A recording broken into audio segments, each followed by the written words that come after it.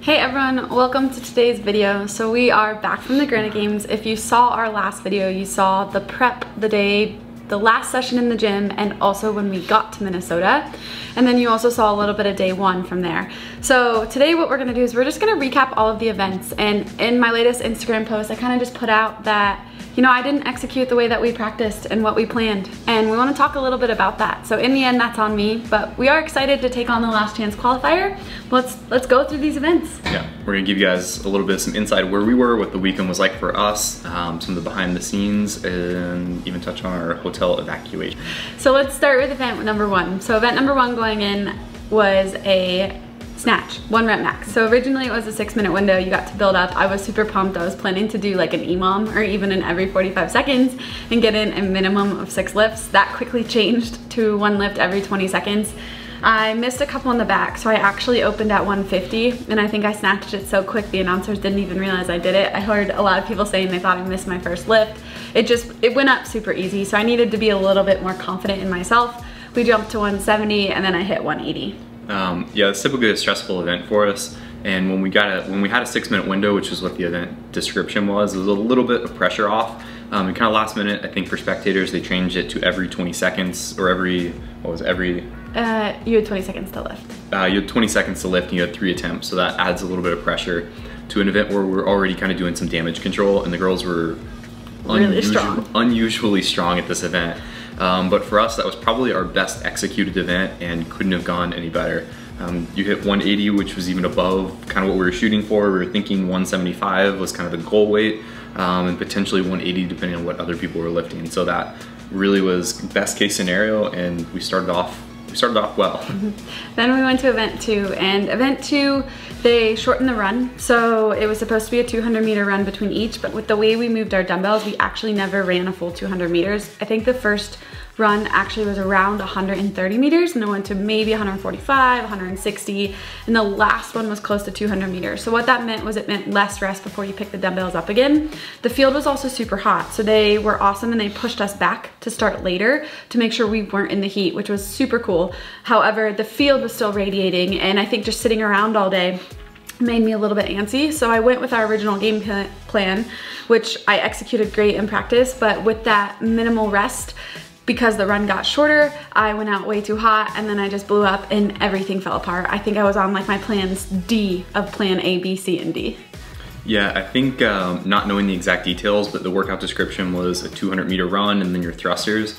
We were assuming that it would be down and back on the field because that's 200 meters, and that each run would probably get a little bit longer, if anything, that there would be a standard run and then maybe moving your dumbbells forward a few feet each time. So we had set up a game plan with that in mind, and we did not adjust, and we should have. We should have learned it on that one and adjusted for the rest of the weekend, yeah. But we didn't. So then the next morning, event number 3 was the sled event. That was super fun. Again, there was another adjustment. They changed bar facing burpees to lateral burpees over the bar. Really didn't affect anything. I thought this event was super fun. The torque sled, or the tank, was awesome. It was super challenging. Again, the heat definitely played a role at the end of that one, just the amount of exertion you're putting forth when the heat's just radiating off of the field. But I feel like I executed this one to plan. It was go hard from the start and just try to hang on. Yeah, this was a different experience also, because we were now from the outside looking in. Even though the snatch went well, we kind of racked up some points there. More or less, like, it was an unusual feeling being in the second heat from the outside looking in, and even more added pressure not knowing what the top girls were going to be doing. So it was pretty much like, we've got to go hard. Who else was in your heat that pushed you? Kendall. So they went really hard, and I think they both pushed each other harder than they would have if each other weren't in that same heat. And that one turned out really well. So she did an awesome job on that one. And yeah, it was super hot out there. You'd go to the stadium and it would feel hot outside, but when we would walk out on the turf, it was like insanely hot.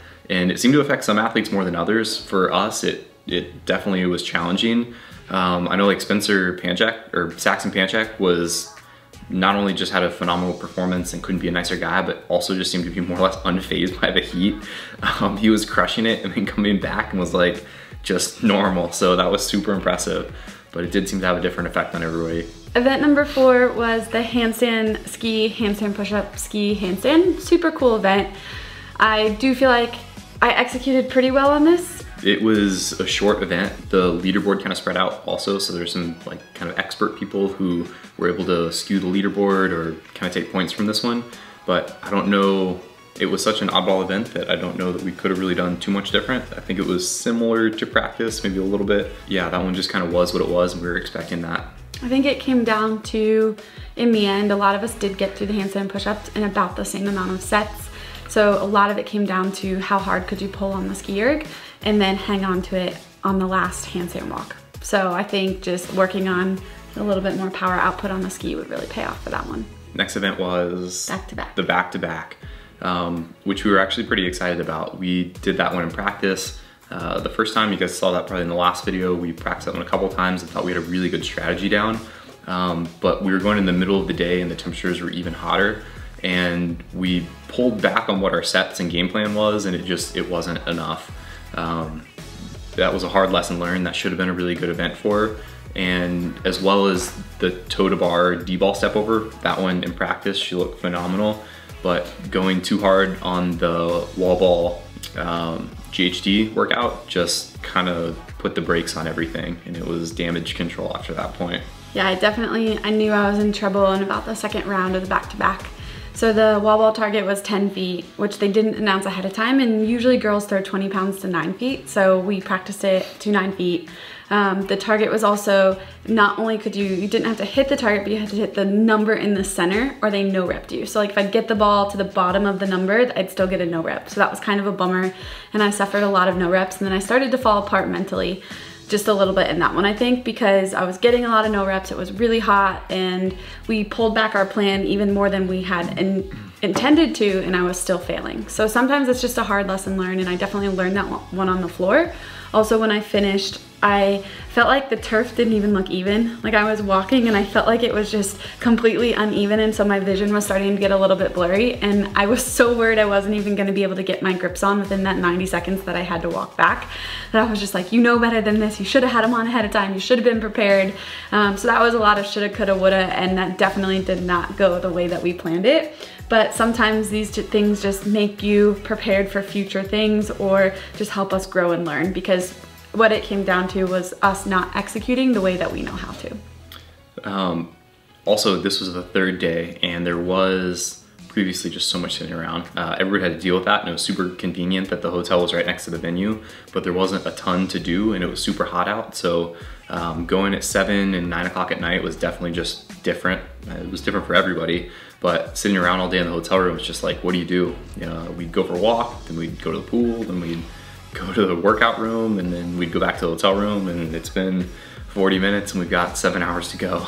We watched a lot of softball, and on the third day there was a hotel evacuation because apparently a mulch pile outside, I guess it would be spontaneously combusted, which I am familiar with. Like mulch piles can keep in a ton of heat. The hot mulch inside gets really hot and it can actually catch fire. And I think one of the small trees outside either started smoking or catching on fire, and there was like a dozen cop cars and ambulance and fire Everybody trucks. on the front lawn. So that was something to do for a little bit. It ended up not being that big of a deal, but the entire hotel was evacuated.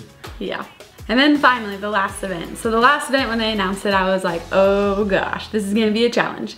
It turned out to be really cool. Everyone, all the girls did an amazing job with it. It was a 20-calorie row into 2 legless, into 3 rope climbs, into 9 devil's press at 70, 50 pounds. And we were also able to clean and jerk, which was really awesome. And then a 45-foot or 15-yard double dumbbell overhead walking lunge, which I've done a lot of overhead walking lunges, but I've never used 2 dumbbells at that weight.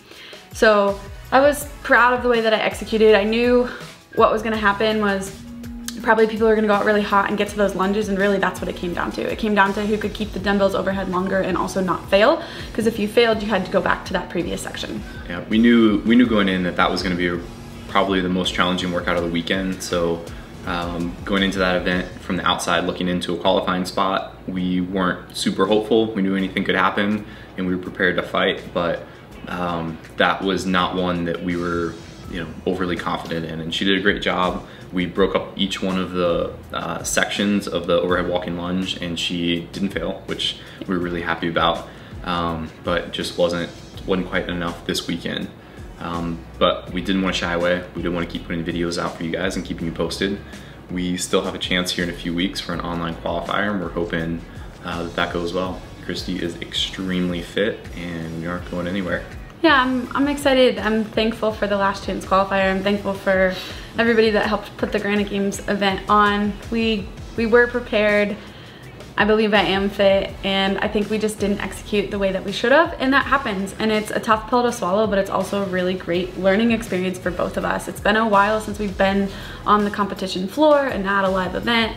And congrats to all of the women who qualified. Like, they earned it. They competed and they put up the results and the performances that they needed to punch their ticket, and I'm hoping that I can do the same thing in this Last Chance qualifier. So thank you to all of you who yelled my name when I stepped up to the start line, who commented on the videos just wishing me luck and telling me that you believe in me, because all of those comments are read, like they don't go unread, and they mean so much. And literally I can't thank you all enough, and I know Patrick feels that way as well. It's just the continued support, and we love sharing our journey with you. This is just a small bump in the road that we were hoping to avoid, but at the same time it will hopefully make me a stronger, more mentally sound athlete, and us a stronger duo all together.